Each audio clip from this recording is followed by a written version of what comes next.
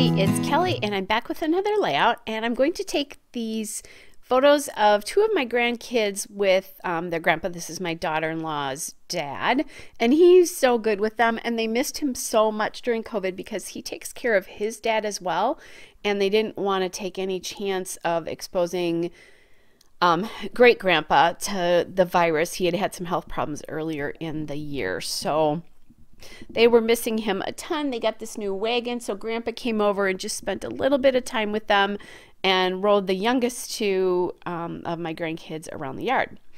So this is from my Chamel Best of Both Worlds kit, my stash curated one for September.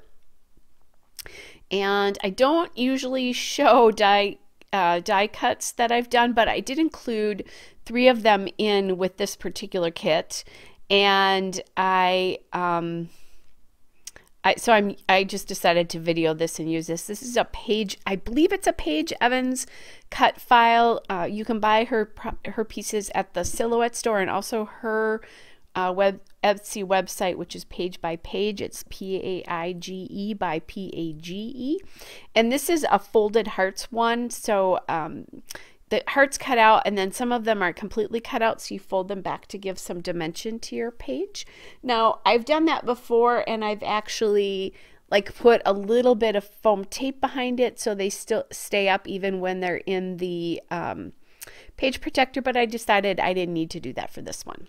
So the blue paper that I used there is an Amy Tangerine paper.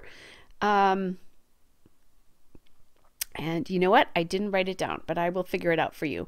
The diagonal stripe paper that I put behind is from Amy Tangerine Picnic in the Park, and it's the bright line paper. And then that blue paper is from Amy Tangerine Picnic in the Park, and it's the All the Colors paper. All right, then I'm using some other older Amy Tangerine product. That here's the Keeper 3x4 card is from Amy Tangerine, or he's the key. Yeah, I'm sorry. It says Keeper on it. I'm going to use that as part of my title. That is from the Picnic in the Park collection. And what I did is, by the way, I forgot to tell you this, I did decide to cut that cut file down a little bit because I thought it needed a border to it. It felt like the hearts were just going to fall out of the cut file, so I added some basil yellow cardstock in the orange peel texture. I'm going to add my Memento Dewdrop ink in gray flannel, and then I have those little Polaroids, and those are from an Amy Tangerine paper. It's the Stitched Collection, the Moments paper, and I have used that entire sheet. Well, I haven't used all the sheet yet. I still have some left, but I'm using them to cut out. Really, I'm using them as embellishments versus just using it as a piece of plain pattern, well, not plain pattern paper, but just pattern paper that I would add to a layout. So, and that Stitch collection is old. I don't know how far that goes back, but it's pretty old. So I'm just kind of playing here. I was going to do just 3, and then I decided it looked kind of funny at the top without a second one, so I went back and added a second of the little Polaroids there. So I'm trying to figure out what kind of alphabet to use, and I want to add the words he's above the Keeper 3x4 card, because he is a keeper. He's so good to the grandkids, to his grandkids, and they love him to pieces. And he's also, I'm also a big fan as well because he sends me photos when he's with the kids, which is awesome. Because then their life with grandpa gets documented instead of just things that I document when I'm with them or stuff that their mom and dad send me.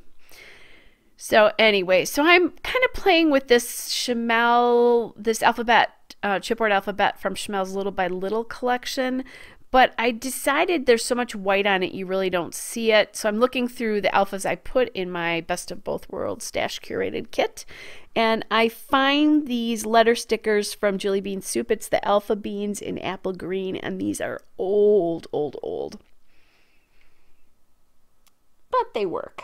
I like how they pop out the grass, you know, the color of the grass.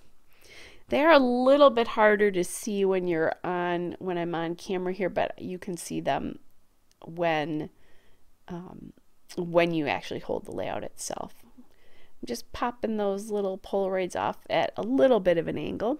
And I did put foam tape behind one of them to give the layout some more dimension. Obviously, the hearts folded back are giving it some dimension, because I will pull those all up eventually before I'm done. I shouldn't say that, before I'm finished with the layout. I don't remember if you see it or not, because that would be kind of boring. All right, so now I have these phrase stickers, and those are from Ellie Studio. They're the Life Right Now stickers. And I just found one that said, love this day, because they do love a day with him. All right. So just adding those in. I didn't have an S, so I'm going to take an 8 and I'll MacGyver that into an S. It's actually really easy to do that. I do that all the time, actually. All right. I had to get an apostrophe in there as well. So what I decided is I wanted to start that H a little bit farther out, because otherwise there was way too much space at the end after the A. So there's a he's also not reads he's a keeper. And then I'm using a technique that Rachel Reynolds uses, where she uses a brayer to make sure the letter stickers stick down, to just run it across the stickers, and they stay so much better. She got that technique from somebody else, and I don't know who it was, but anyway, I know Rachel uses it, and so I stole that idea from her. It's not original.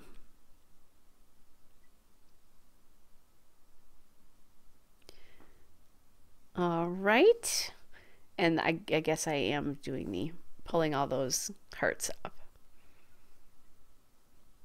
Okay, then I want something with more dimension and texture, so I'm going to grab these Amy Tangerine puffy stickers, and they're all hearts, and I think these are from the Shine collection. It's the colors of the Shine collection, so I'm pretty sure that's where those came from originally.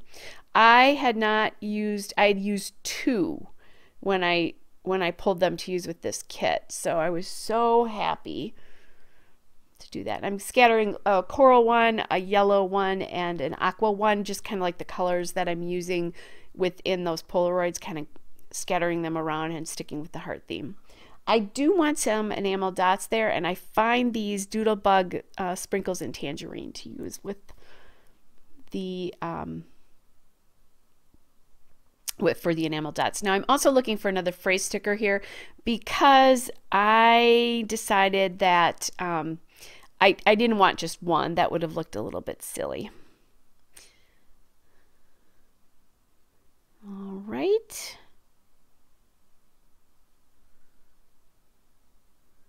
And just adding in the enamel dots, 3 to each cluster here.